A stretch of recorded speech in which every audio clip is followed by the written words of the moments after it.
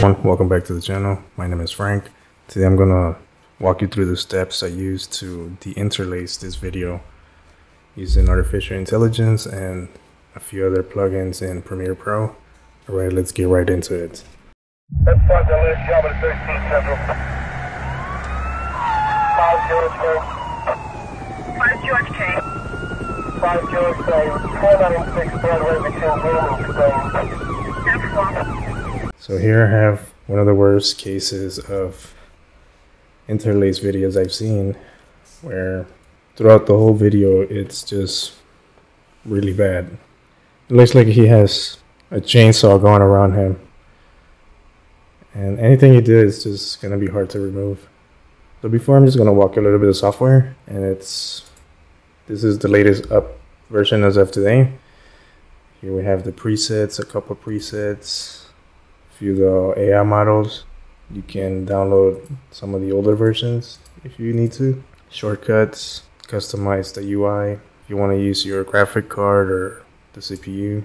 Here you can choose the amount of frames you want to render. I'm just going to render 6 seconds. And here's all the models, some of the parameters you can change. The exporting. So the first thing I did was just go to the settings and clean up all progressive footage. Normally something like this, you would need to use these models, which they claim they fix these type of videos from that to that. I tried them all and it didn't help nothing, it just made it worse. So I'm not sure. I will show you some of these samples that it gave me.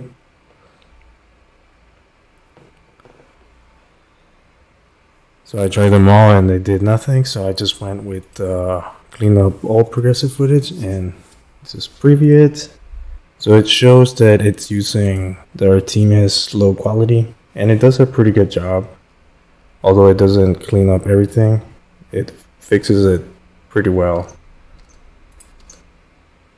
So here, this frame, I was able to fix this side, but under here it didn't do a very good job. Same over here on this side. It does half of what I was expecting. Okay, so we're gonna go ahead and render this. I'm just gonna denoise it, I'm not gonna upscale it. And you could keep the audio if you have audio, and same. And let's go ahead and start processing it.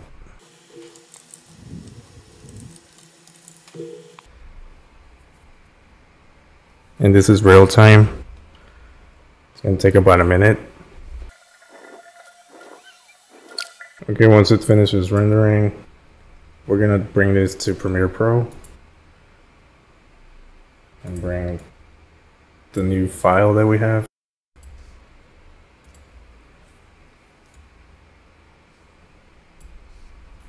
I'm gonna go ahead and apply an effect called, and you can also use After Effects or Premiere Pro for this, either one. And we're gonna use the effect called BCC Image Restoration, and we're gonna pick the one that says DV Fixer. Go ahead and apply it to it. Okay, so right as soon as I apply the effect, it fixes those edges right away. They look less sharp like that. That's just applying the effect. It will do this automatic. This is the original video, and if I was to apply that DV Fixer to it, this is the effect it takes right away, fixing the edges instantly. It does a pretty well job, although it doesn't really fix some of the quality.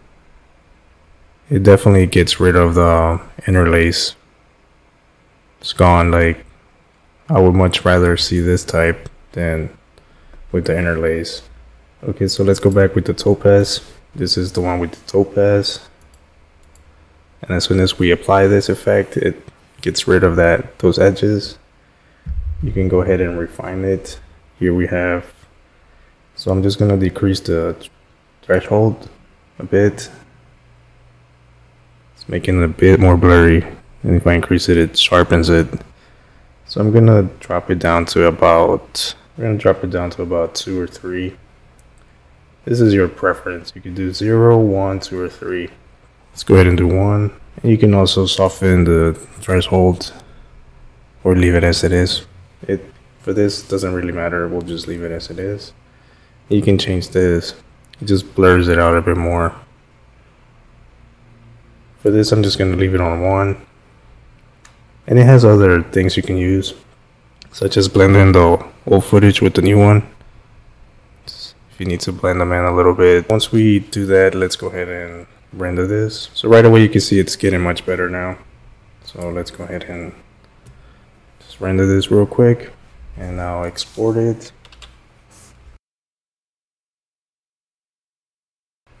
Okay, go ahead and render it. Okay, once it's rendered, let's go ahead back to Topaz Enhance. Bring back that video. So now we have this. It's looking a lot better compared to what we started with. Let's go ahead and try to get some of this halo away. They have some of these models here. Let's try this one. So it did sharpen it a little bit. If you want to see, it looks before and after. This looks a little less blurry, a little sharper. So remove some of that halo away. Let's go ahead and close it. I'm happy with the results. Going to keep it simple. You can choose other types of the halo in, such as this, which you can mess with the parameters, but let's just go with this. Go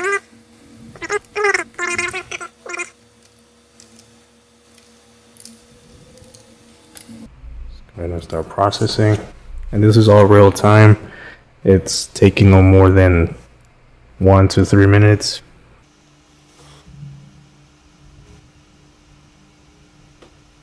So you can see the video is getting a lot better now. The DV fixer really did help. Hopefully in the future, Video Enhance AI adds that feature to it. That would really help with these type of interlace videos. That would be a nice upgrade. Also, if they can add to be able to colorize the video, that would also be another pretty cool update.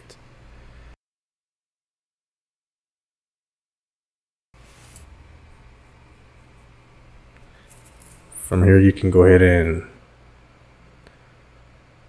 use the clean up all progressive footage one more time.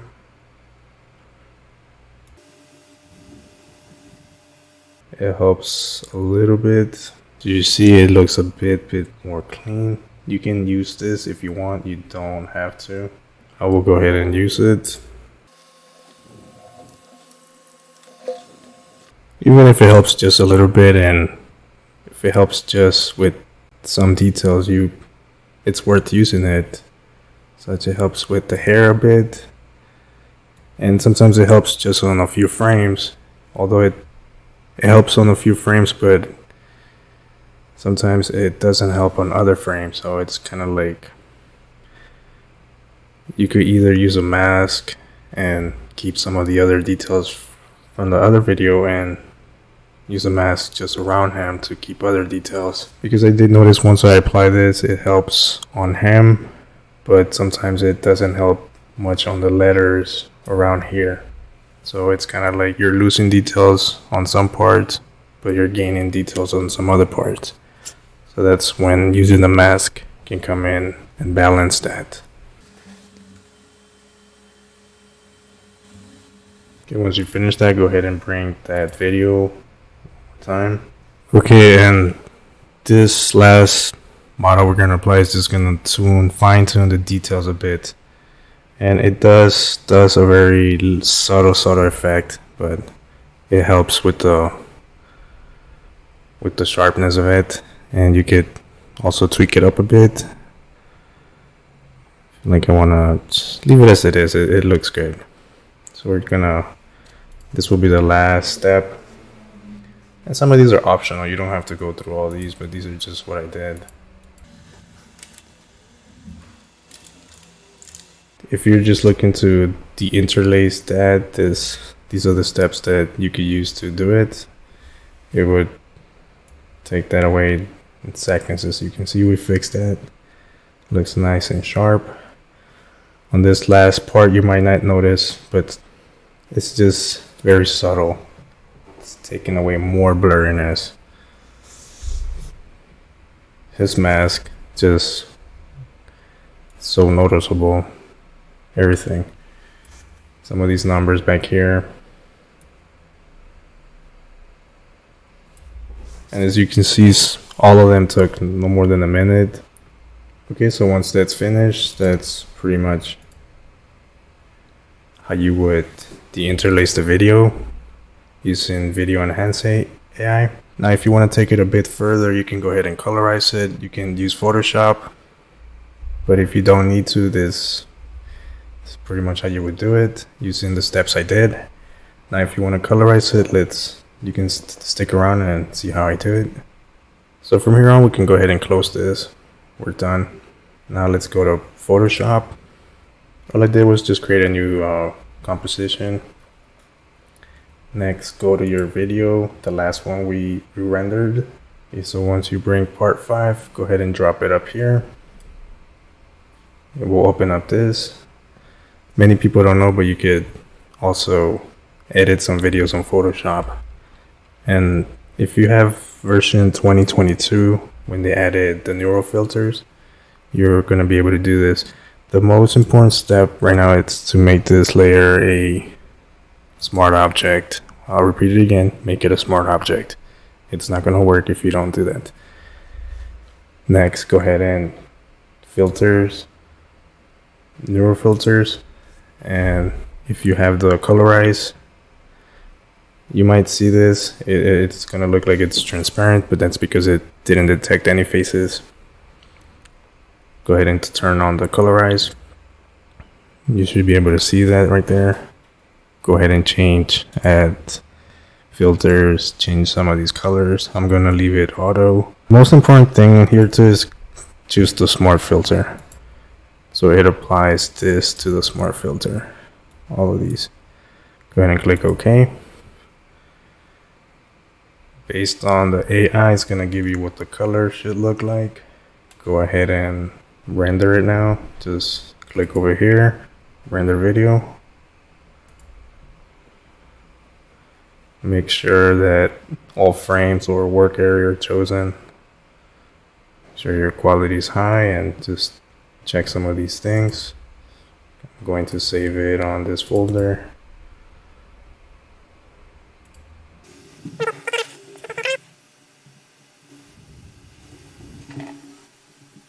So that's how you render the video. Let it finish. It should take no more than 2 to 3 minutes the most. It's really not meant for this, but it's something that you could use it for. And it'll do a pretty good job at colorizing videos. So if you didn't know that you could colorize videos with Photoshop, that's an alternative to use. Okay, so once it finishes, go ahead and close Photoshop. And just to recap off everything we did, I'm gonna just quickly show you how all the changes look. These are all the renders we did, and I'm gonna show you how each made a difference. So as you can see, the original, it's just all bad. And if you were to apply just the DV fixer, because you don't have Topaz Enhance, it will definitely help you fix it, make it more viewable, I guess, versus this. But if you want to take it further, you can always use Topaz Enhance, and it will give you this result. Although it's not the best, it will fix it. Most of it, I would say about 90% of it will fix it.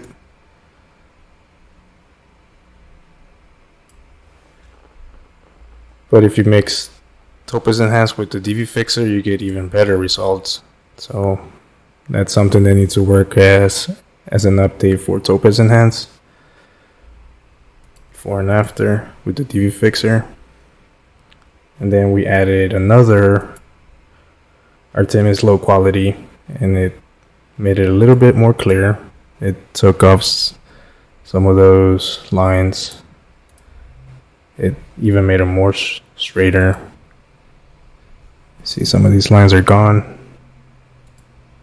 Just a little bit more straight and clean and less blurry. You can see here on the guitar.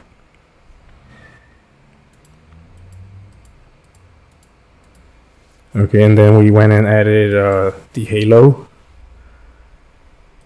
And we dehaloed it a little bit, making it even more sharp, less blurry.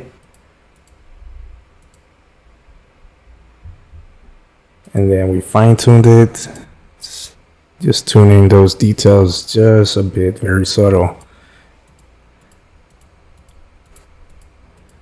It's a very subtle effect. And then we colorized it with Photoshop, giving us this result. It just looks nice and clean. I would have never been able to tell this is an interlace video. It just looks so nice and clean, nice and sharp.